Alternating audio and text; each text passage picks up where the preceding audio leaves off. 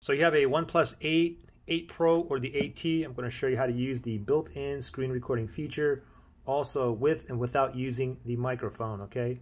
So first thing is this. Go ahead and slide down your notifications just like this, and then you see a little horizontal line right there. Slide down again. Now you want to look for screen recorder, okay? If it's not on this first page here, swipe to the left. Screen recorder is not here, swipe to the left, okay? So mine's the very last one. It says screen recorder there, okay? So let's go ahead and tap on that really fast.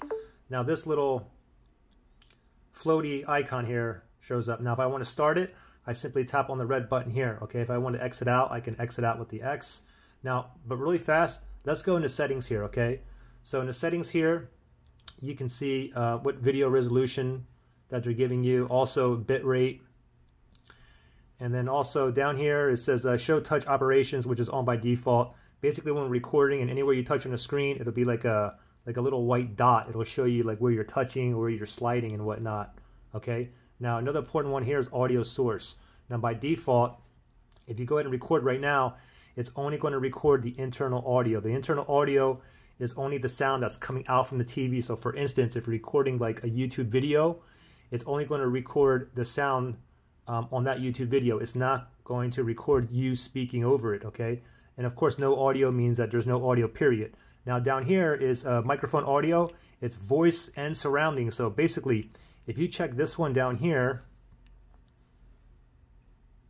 right here, microphone audio, this is going to record your internal audio, every sound that's coming out from the phone, and also your microphone. So if you're talking on top, basically doing like a voiceover or whatnot. So for this example, I'm going to leave it here on microphone audio. It's going to record the audio coming out from my phone and me speaking over it.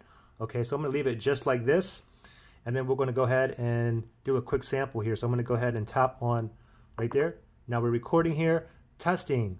1, 2, 3. Testing. 1, 2, 3. 1, 2, 3, 4. Testing. Now I got a video here. I'm going to go ahead and play. Testing. Leave it just like this in a vertical so position. you can see this video right here. Okay.